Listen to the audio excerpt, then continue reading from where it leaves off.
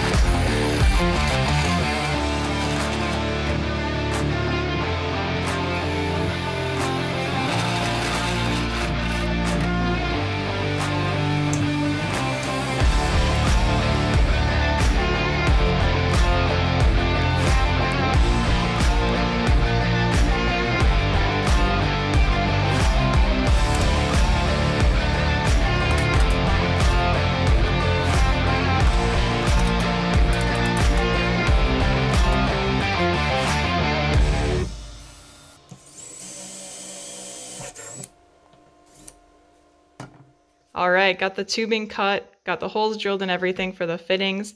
Everything got cleaned up, deburred, and wiped down to prep for welding. So, next step, weld all of this together.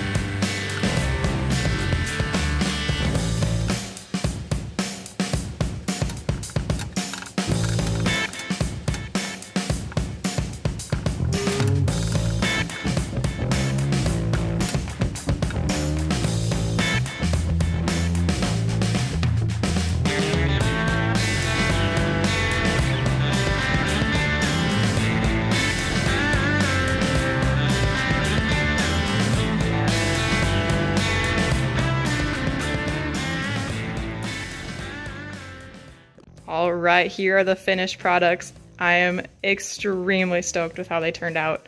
Well, they're completely finished minus the mounting bracket and the logo. I haven't decided where I want to put the mounting bracket or if I want to leave it as an option. So I just left that off for now to give that some more thought. And then I need to make a fixture to roll this to the radius before I weld it on there. Yeah, didn't think that far ahead on that one. But as for the products themselves, Coolant Overflow tank turned out super nice. I screwed one of the barb fittings in there just for visual so you can see what it would look like complete. The welds laid out super nicely. The material finished out really nicely. Extremely happy with how that turned out. And the catch can, same thing. Welds laid out extremely nicely. Material finished out extremely nicely. Very happy with it.